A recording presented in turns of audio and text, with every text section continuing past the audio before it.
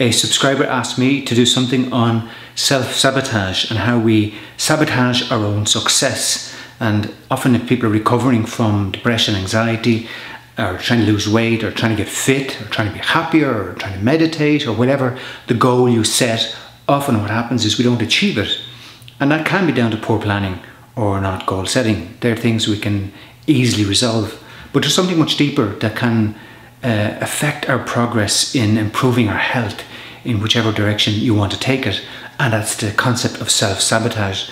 And I'm here today with my whiteboard to see if this works to help you explain to you some of these concepts. And you're probably familiar with the concept of iceberg. Imagine this is the sea level here, and we only see what's above the water level. We think that's the iceberg. In actual fact, we know that the iceberg is much bigger than what we see, and it's the part that's under the water that is the huge dominant part of the iceberg. The part that's above the surface is our awareness, our consciousness, what we're conscious of, and what's under the surface is the unconscious, and the unconscious is the area that we're not aware of. Often what happens is there can be a conflict between the conscious and the unconscious. And this is where self-sabotage can be played out, because the conscious is what I want. I want to lose weight. That's a conscious decision. I'm aware that maybe my weight is affecting my health, or I want to be fitter. And so I set a goal and I work towards that goal. But maybe a couple of weeks into my training or into my dieting or whatever, I stop. What happens? You know, I want to lose weight, but suddenly I stop my progress, I stop my goals, I stop my behaviors towards losing weight. And there's something that's happening within us that prevents us, stops us, and tricks us, traps us into a process where we stop. And this is referred to self-sabotage. We sabotage ourselves. We become our own enemy. And the conflict is because up here we're aware of who we are. This is the ideal self. I want to lose weight. I want to look a certain way. I want to be a certain weight. This is we have a vision here of the ideal self. You know, it's the ego. In psychology, it's referred to as the ego. This is how I see myself. Whereas in actual fact, the unconscious part of ourselves is sometimes referred to the hidden self. It's the self that I'm not aware of. And this hidden self is often what drives our real behaviors. The hidden self can stop us achieving something on the conscious level that we want to achieve. So obviously we need to become more aware of who is my hidden self, how do I understand my hidden self, and how do I get to know it? How do I get to know the consciousness? I'll talk about that a little bit later. So just to explain again some of the things. So up here in the conscious self, we have very much dominated by thinking and thoughts. It's the cognitive, rational self. It's who I say I am. It's who I become. It's who I tell others I am. It's the story I tell myself. We often have this self-talk, and sometimes that self-talk can be negative. So it's part of who I am. I have a negative self-thought, or I have a positive self-thinking going on. And so the conscious self is dominated by thinking, whereas the unconscious self is dominated by desires. The desires are often hidden. And because we live in a world that's biased towards rational and cognitive thinking, that what we think, Descartes said, I think, therefore I am. So thinking became the dominant way to describe who we are. It became the dominant experience of who we are. But the reality is that we're more than a thinking being. We're a feeling being, we're a spiritual being, we're an energetic being, we're a physical being. And a lot of that has been suppressed because of religion and society's attempts to control people, to put people into boxes and to label people, whether it be the mad and the bad, or whether it be the good and the hardworking, and so on. So society has, over thousands of years, evolved to such a way that we suppress darkness. You know, desires, sex and sexuality is something that there's still a lot of taboo about. Body is still very taboo. The Christian religion, you know, in some ways saw the body as bad, a source of a sin.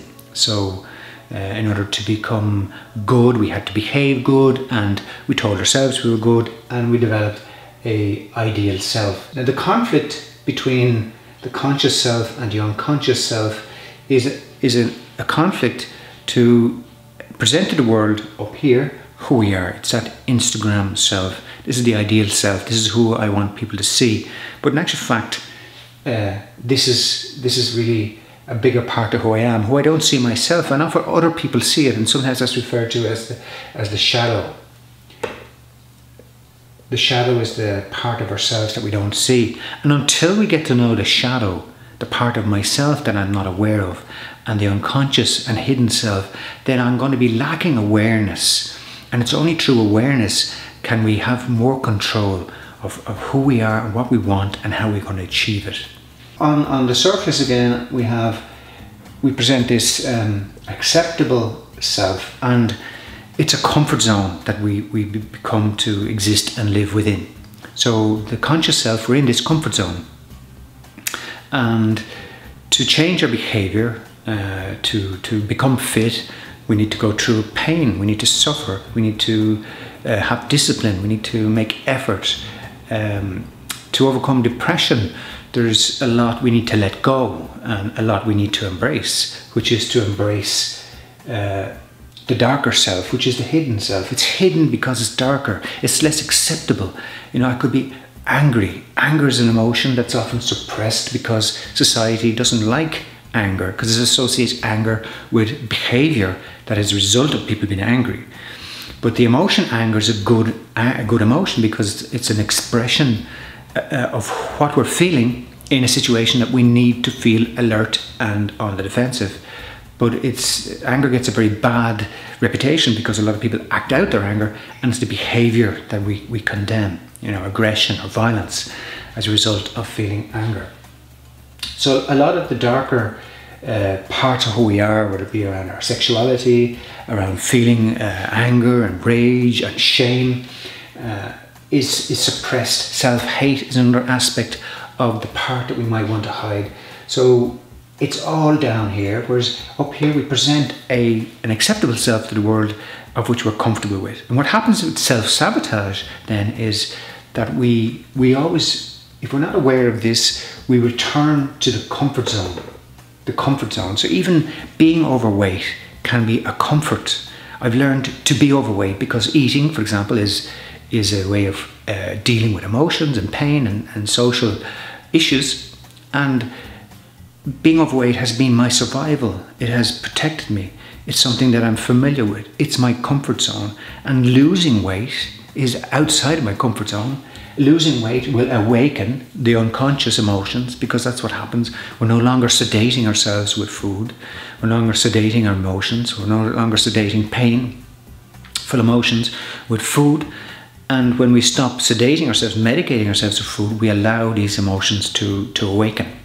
So we move into the unconscious self, and we get to know that self, but sometimes it's overbearing, it's too strong. It tricks us, traps us, and trips us up along the way, and that's the self-sabotage. So, so it's numbing awareness. The conscious self is in a constant process of numbing awareness. We have behaviors and thought patterns that constantly seek to numb the deeper awareness, because society is the capitalist society, or the dominant society we live in, is much more about comfort. It doesn't really want you to feel pain. It will sell you products, it will sell you food, it will sell you medications, etc. Our modern society is not a society that's comfortable with pain. Hence we have an opioid problem in Ireland and all over the world, particularly in the United States. And it's people's attempts to self-medicate, because society doesn't accept the loss that people have experienced through the economic crash. Loss of security, loss of jobs, loss of self-esteem and confidence, loss in relationships, loss of health. There's so many losses that people experience that society doesn't allow us to deal with loss, and so it's all suppressed, and people don't know how to cope with it, so they cope with it through drugs, through alcohol, through food, through behaviours, and it's all again suppressed. And from generation to generation we carry this unconsciousness. So Ireland, for example, has a consciousness and an unconsciousness, and it's, as a nation that are very good at expressing our imagination through songs and writing and poetry and arts, we've found a way to tap into this deeper stream of consciousness. Is what James Joyce did in his writing, and allowed it to bubble up to the surface through art and through beautiful writings and songs. However, we also suffer. You know, we have a history of suffering, and we still are connected to that suffering, and we need to deal with that as a nation. But as individuals, how then do we arrest? How do we stop this process of self-sabotaging? So, just in summary, if we accept that there's a conscious self of which I'm going to plan, I want to lose weight, for example. I'm going to lose 10 pounds. That's what I want to do. I set goals and I go about doing it. But along the way, I find I can't. It's too painful. It's too difficult. It's too hard to give up bread. It's too hard to give up sugar. It's too hard to give up whatever, chocolate. That then is the conflict. So in order to really achieve our goals, we've got to lean into whatever pain we have. We can't be leaning out of it, medicated. We've got to lean in and accept, move into the consciousness. And the only way really to do that is, so this is my advice for anyone who has, probably everybody experienced this, including myself, and I'm on this journey myself. One of the things that helps us increase awareness of our own hidden self, the feeling self, and the darker self is meditation.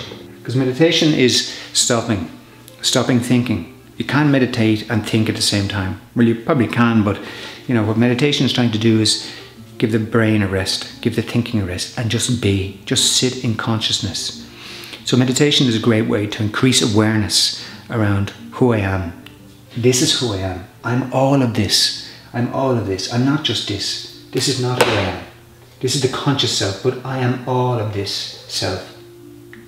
So meditation is a journey into that. And why people find meditation so difficult is because all of this stuff comes up. The dark stuff, the shit, the negative, the self-hate, the loathing, all the negative. We don't want to feel these things, think these things, because they're not acceptable in society. So we have to suppress them. But meditation is a journey into awareness. The other thing is mindfulness. I have a video on Kabat-Zinn's 7 principles of mindfulness. Mindfulness ultimately is a deepening awareness, a consciousness, and it's driven by principles of gratitude and focusing on the positive. They're 2 things that I work on a lot myself that I found helpful. So instead of focusing on the negative on the journey towards losing weight, we focus on the positive. We focus on what we're doing today, and by being grateful for what we can achieve, we can overcome the power of the unconscious. We don't really celebrate too much the ego. We don't enjoy too much. You know, I've lost 2 pounds, but if you enjoy that too much, you start celebrating it, and then you're not, you know, ready for the next step. So mindfulness is another way to deepen your self-awareness, and the only way to stop the self-sabotage is to deepen awareness, self-awareness into your own unconscious. It's not a rational journey, because this is pretty rational down here. This is all feeling self. That's why it's hard to navigate. But you got to go in there, you got to close your eyes. The only way to do this journey is in the dark. Close your eyes. You can't think your way out of this. You can't rationalize your way out of this. You can't go to therapy for 10 years and talk about it. If therapy helps you feel, great, but if it's going to think and rationalize it, it's not going to work. The other path you need to be on is a journey of self-awareness. Self-awareness can be helped by counselling, by therapy, but also by friends, by journaling and by reading, becoming more aware, by doing courses, doing yoga, whatever helps you to become more aware of who you are. Because it's who you are is going to drive your behaviours. And that's what's going to stop the self-sabotage. If you're not willing to get to know who you are, then you're always going to have part of yourself, that hidden dark self, that's going to be wearing those masks that you don't want to get out into the light, and they're going to drive your behavior and drive you. So I hope this helped. I'm not sure if it's helped. I'd love to know what you think in the comments. Let me know your experience of self-sabotage, if you found this helpful, and let me know there, and I look forward to getting back to you. So that's it for today. Tom O'Brien, mental health herbalist, focusing on mental health issues. And as I said, I'm doing this video today for a subscriber and helping people who come to me for herbal medicine for mental health issues mainly, and other issues, but also it's to herbs are great and foods are great, but you also have to try and help people change their behaviours, and that's what sometimes people struggle with. And I hope this video has helped you, and I'll see you in a video very soon. Take care. Bye bye.